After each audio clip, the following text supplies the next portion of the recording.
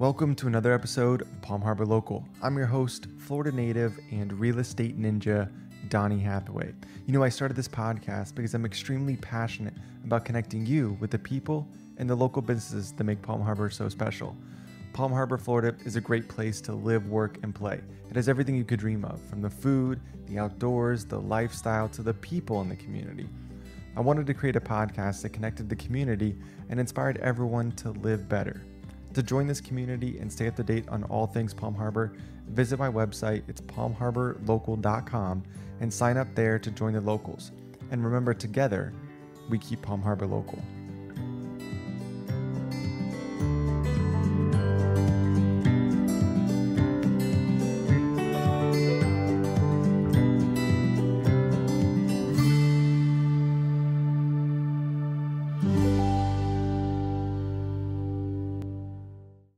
So today I am joined by Silvia Ladero and Glenda Millan Lynch. How did I do? Perfect. All right. So you guys are the owner of Del Mar Swim Boutique, a little women's boutique shop in Ozona. Yeah. So thank you guys for being here. Thank you. Thank you so much for inviting us. Yeah, of course. It's super exciting to be here. We really appreciate it. Yeah, cool. So let's start with your boutique. And how did you guys start this business, and just kind of talk about the beginning of that journey? Yeah. You want to start? Absolutely. Thank you. Well, first than anything, I would like to say that we were like a year online, and then we decided to make the brick and mortar. How we met, it's how everything really started. We were in a networking in the Chamber of Palm Harbor. Okay. And she was there looking for options and what to do. And I had like a real estate license, and we were just talking about how was our life here in Florida, which is amazing. So we decided to start talking about the clothes, because it was a big need for her and for me. And I had problems finding bathing suits, basically. Mm-hmm. It's crazy, but I live here in Florida. I have beach everywhere. I have a boat. I have a pool, but I didn't have a nice bathing suit. Okay. So it was a problem. So we talked about that, and she had the same issue. And so we definitely said we need to do something about it. Yeah. So that was her idea first, I guess. She had been here like for 2 years, and I had just moved to Florida. So I was just starting to realize it was off season and I couldn't find swimwear anywhere. And she said, well, I've been here for 2 years and it's not gonna get better. I have the same problem. I don't find swimwear. So we thought about, wow, maybe there's a business opportunity there. Maybe we should do something about it. Yeah. Yeah, it's funny because when I came, my husband is American. He said, you should make a store because that fits you very well, you know, your personality and whatever. When you guys first moved to the States? When we moved to the States. He's American. So I was like, yes, I'm going to do my store. I'm going to do a bathing suit store, and it's going to be super cute and everything. And I was contacting companies and everything. And so COVID came. And I couldn't do it because nobody was really working very well with everything that you need, you know, it's a lot. So it wasn't the best time. Shipping, getting product, everything, all that is a lot. So it wasn't the best time, and I think I got work perfect. And so then when we met, it was just like the perfect click to do it. Yeah. So you had the idea or the thought to like open up a swimwear boutique before. Yes. And then you guys met, and then it was like, okay, let's do this. And there is a need. Yeah. And so it was just perfection, you know, the perfect partner and the need, because it's really, you don't find nice bathing suits all year round here. Right. So that's what we especially off season, especially off it is season is very hard. Like most of the stores, they carry swimwear during the spring and summer. They put everything on clearance in August, and then you have to wait until March, pretty much. So now this time of the year, it's October. Yeah. It's 80, 90 degrees out maybe today. But you don't find it. And there's no swimwear. Or you have to buy it online, but it's hard. Like really, with swimwear, we are all... You need to try it on. Women in general, we are self-conscious, but especially with swimwear, you really want to try and see Yeah. how it fits. So. And every woman has a different body, and bathing suits are very particular. And so you really need to try at least 5 to find the winner. Yeah. And that's what we try to do. We tell them, try this, even when take them a little bit of this comfort zone. Yeah. We always try to let them do our job and help them to find probably a different bathing suit that they will never wear. Sure. So that way, when they find that is going to be fit perfect, they love us because it's super good. It's very nice. Yeah, that journey. So talk to me about, like, so you guys started the business online. Yeah. Was that because of COVID, or is that was that just your way of like, this is, you know, how we can start our business, kind of get things figured out, and then at some point we can open up a brick and mortar?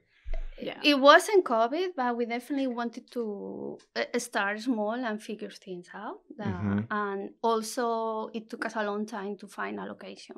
We knocked on so many doors, like we did a lot of networking. We drove so many miles up and down, looking at malls, looking at downtowns here and there. And it took us a long time because it's very hard to find a retail space in a good location with foot traffic. So it really, and as a new business too, right? Where there's, you know, budget is important. It's limited. We wanted a small space too to be able to start small. And many of the locations that we found, like in very nice locations, they were too big and too expensive for us to start. Yeah. So, and I think that really helped us because all of that searching that we were doing for like 6 months at least. Yeah. It helped to really know what we wanted, how much we will be willing to pay, and everything. And it helped now that we have our brick and mortar, really. And it's very good. We plan to have another store if that is possible. We would love to have a store in downtown. Yeah. Dunedin or Palm Harbor or Tarpon, no, but those 2 areas is what we love the most. We would love to be in Palm Harbor, really. Yeah. But we'll see what the future has to come. Yeah. And that's probably a good like note for anyone who's like starting a business, right? Like it takes time to get things up and running. It takes time to find a location. Like it's not just like finding a home to purchase, right? Like that could take time, especially the last couple of years. Everything that entails to create a business from zero. Yeah. Like she had business before in Venezuela, but I never had a business. Like just all the paperwork, license, the website, it's so many things behind the scenes. You're wearing a lot of hats. That I think it really could be overwhelming to try to do at the same time, start with a brick and mortar and the online store at the same time. So many people, they either have a brick and mortar and they never had a website, and eventually they say, oh, now it's really important to have a website too, and they do it. Or we did the opposite, but I think like trying to start with everything at the same time, it will be too much. Yeah, so that way, when we found the place, we already have the online store up and going and everything in place, and we had inventory and with that. So it really helped us. That made sense. So what were some, I'm sure it was still challenging, right, to start with an online store, right? Because now you don't have the physical location where people are seeing you, but now you have to spread the word. So what are some challenges you guys had there? Oh, tons of challenges. Yes, because first than anything, we don't have that many friends here because we are both new in the area. So that's a big issue. We don't have family here. We don't have a little bit of family here. No, I don't you have can't any. be like, hey, family, come to our store, come like bring your friends and family. Event is like, we're thinking like, let's do a friends and family event. Like wait, there is not. But that's everything has been a great process for us to be more go for it. Nothing is going to stop us. So it has been very good experience. And that and the fact that the area, find a place and find the right product to sell, it's a lot. And being a mom at the same time, being a wife, and so it's a lot. I had another career. I was being a real estate agent, so I had to go with a lot of things at the same time. But I think that has been amazing. It's been amazing. And we learned so much. I had business in my country, and it was great, very successful. I have a team behind me that I just sit down and make the questions. Now I learned from scratch, literally everything. She taught me a lot of things in the tech because I'm not that tech. Yeah. And she's super good about that.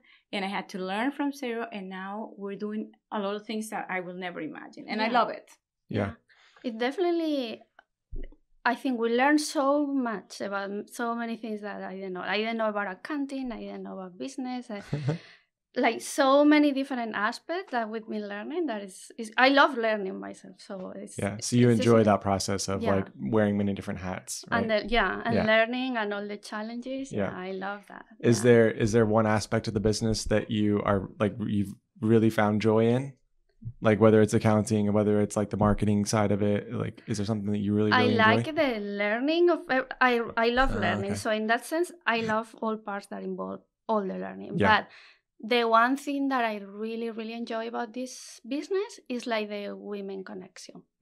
Because I feel like I always crave that women connection because I don't have my sister or my family here. I don't have my friends from my country. Yeah. So I have 2 boys, a husband, and a dog that is a male. So I'm always surrounded by males. And I was an engineer. That's like my mom growing up. Yeah, like this long story, but I was an engineer before. Okay. So even in school, I was surrounded by men. When I was working as an engineer, it was all men. So I always been like craving this women connection. So this business is so good because I guess like 95% of the people that come into the store are women. Yeah. Sometimes they bring their husbands or boyfriends, but it's usually women.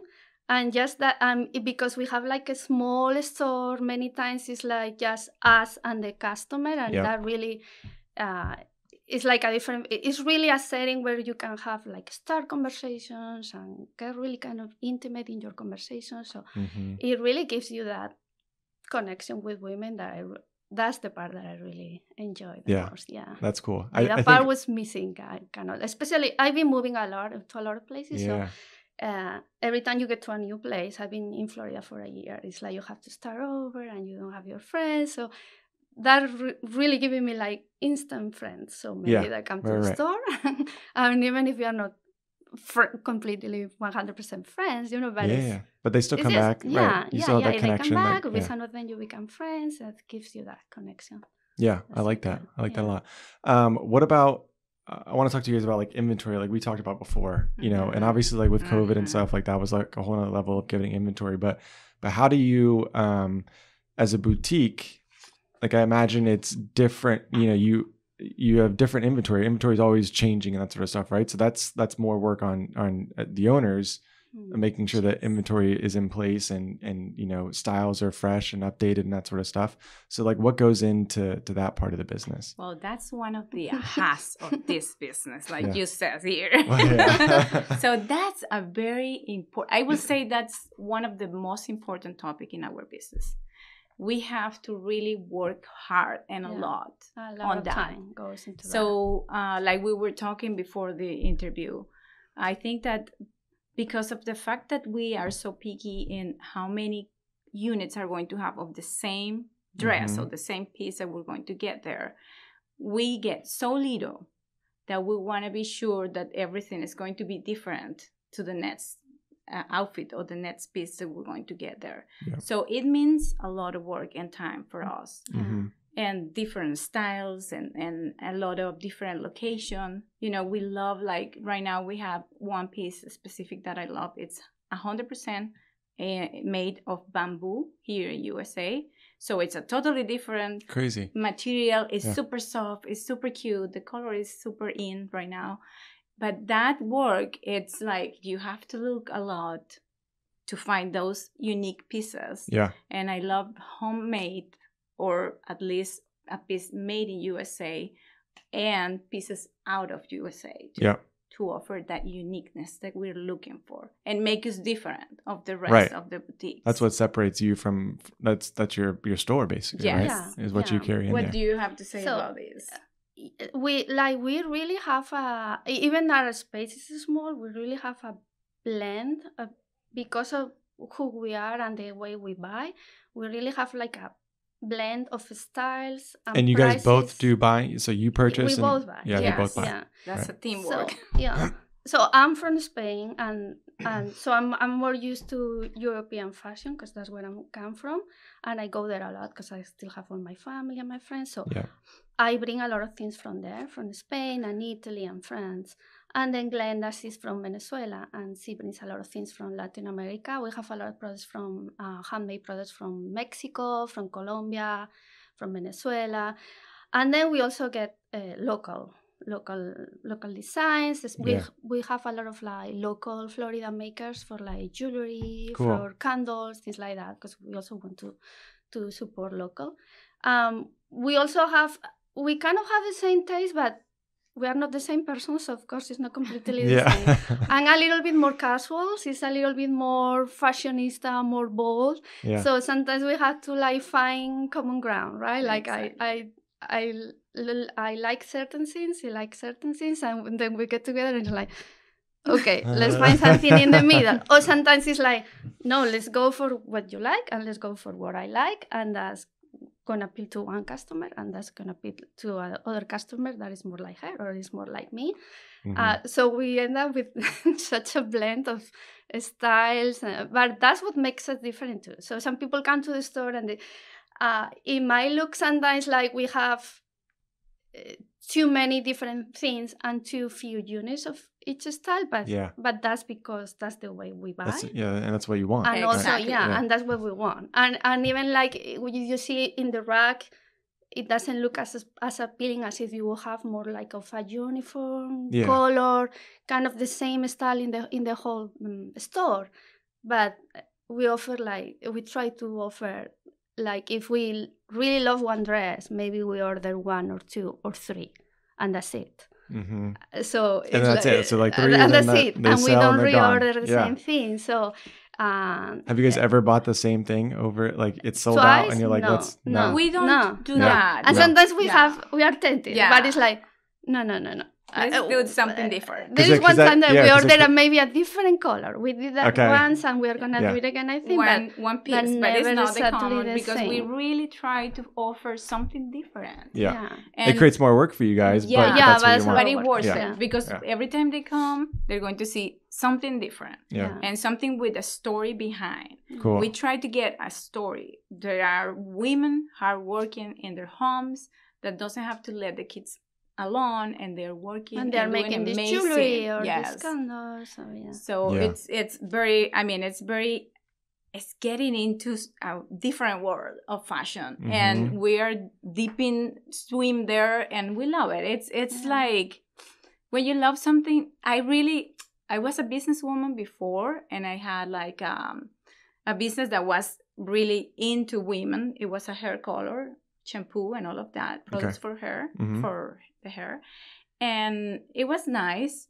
But this is like something that I love. I love clothes. It's story behind every woman that go to work, or it's in their house, or woman. Cool. It's so many information of yourself, so it's so valuable that I love it. It's just my passion. And then that story, like, you can relay that to the customer, right? And it just creates a bond with that piece. Yeah, absolutely. Yeah. That's pretty cool. They connect with you. That's so cool. Yeah, that's very cool. So what do you, like, long term, like, what are your kind of goals and mission of, like, Del Mar Swim Boutique? Like, what do you guys want it to become? Because you guys are young, and this is only your second year in the business, right? What's up, Palm Harbor? It's your host, Donnie Hathaway. If you are looking to stay up to date with all things Palm Harbor, then visit my website. It's palmharborlocal.com. Super simple. You can sign up there, join the locals, where I'll be sharing more information on local events, local history, and what's happening in Palm Harbor. You know, I really want to create and add more value to you as a listener for spending your valuable time tuning into my podcast. So join me there, keep listening, and remember, together, we keep Palm Harbor local. No, we just did 1 year. 1 year. Okay. And the brick and mortar we opened in June. So in June. So it's like 4 months. Yes. Yeah. Crazy. Yeah. Okay. So 4 months with the brick and mortar. Yeah. Well, in my before life, I think that I was in love to have my own brands of bathing suits. Right now, I love this business, and I think that you have so much to offer than just being in a bathing suit.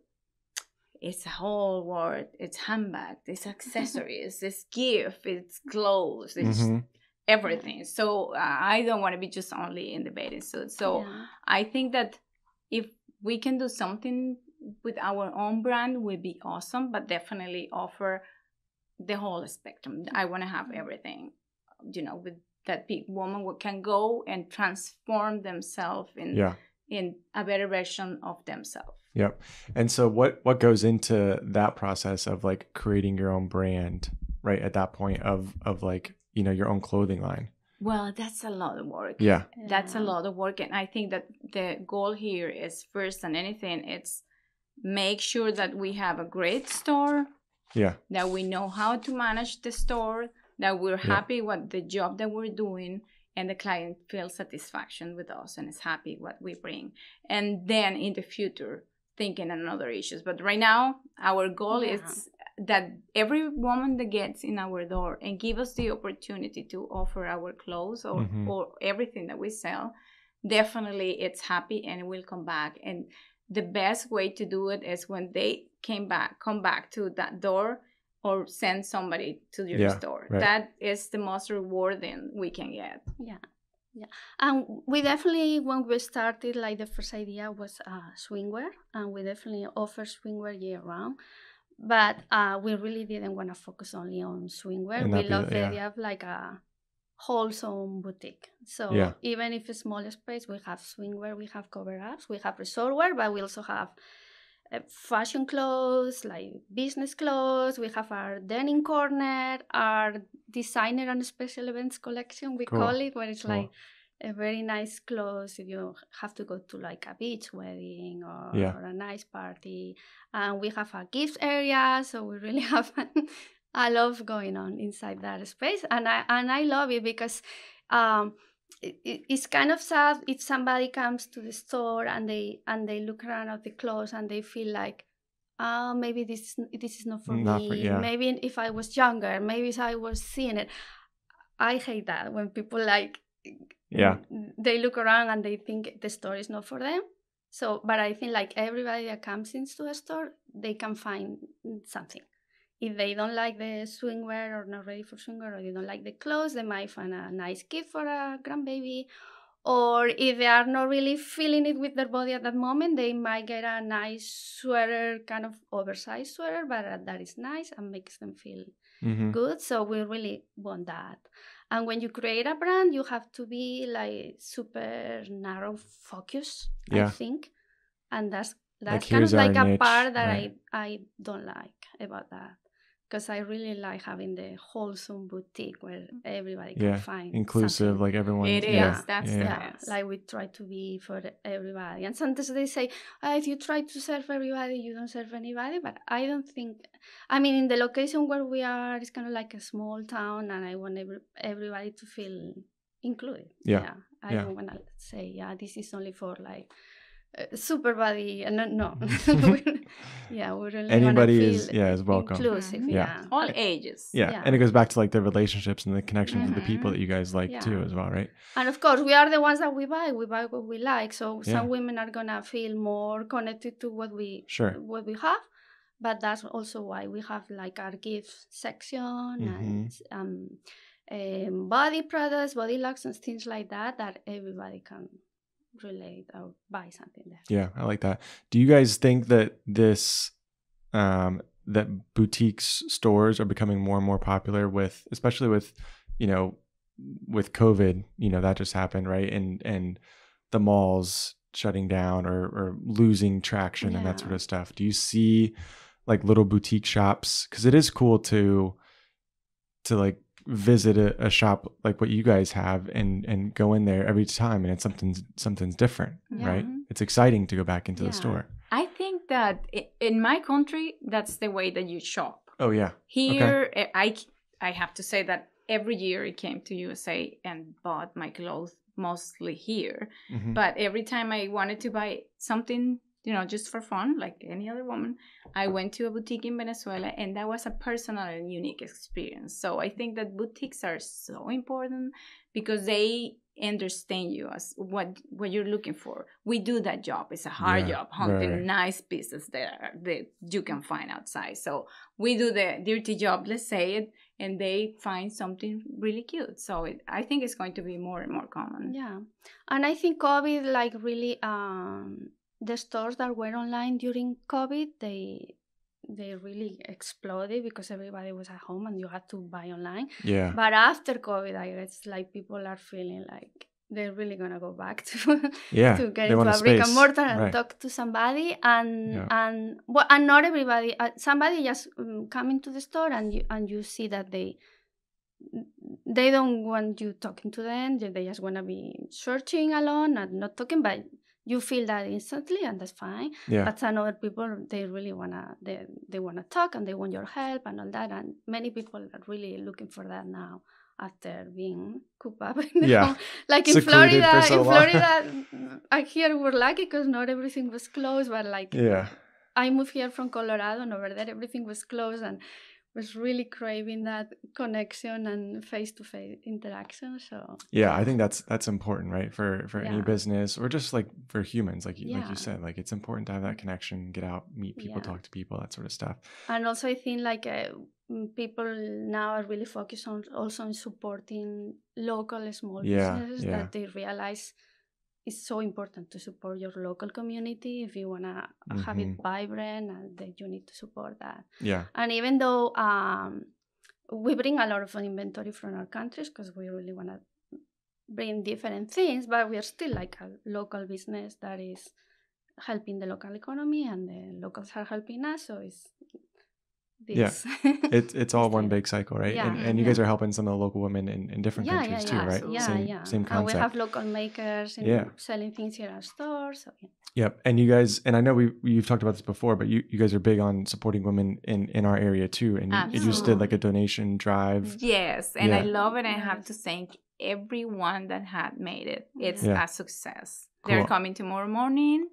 And we're going to make a little video they can see the donation drive. It has been very excellent experience. I would say that we will do it all the time. It has been very good. Yeah. And so I guess tell us a little bit about the donation drive and like what you guys were collecting, like used clothing, right? Yes. Yeah. Well, we just finished today was the last Today's the last day. Yeah. It's in benefit of Sunrise Pasco Domestic and Sexual Violence Center. So they need clothes to go to work or find a job. Okay. So that's what we were asking for.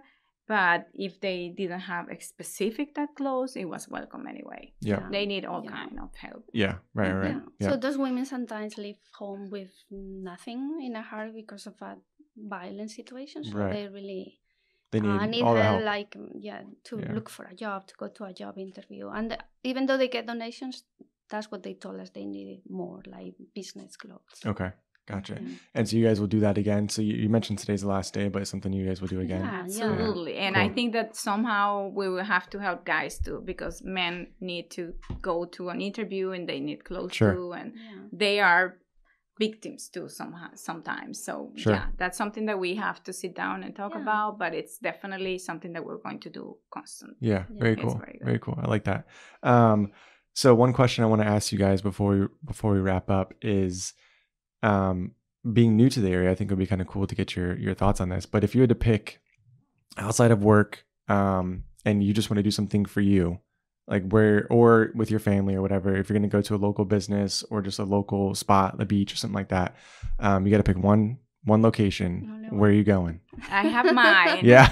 I have to say that first. Somehow, I love Ozona Blue. That's my preferred place to go. Cool. Love it. And it's close to my business. Yeah.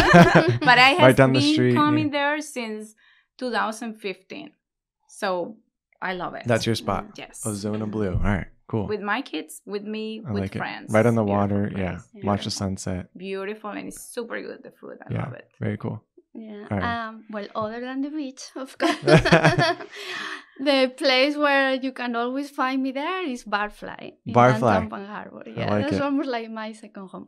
Yeah. Actually, that's the first place that I went when we were thinking about moving to Florida, and we're looking at different areas with a good high school because my son was going to start high school. Mm-hmm. And then we were hungry. We stopped there at Barfly. I have the seafood nachos, and they got me. Oh, yeah. They got me forever.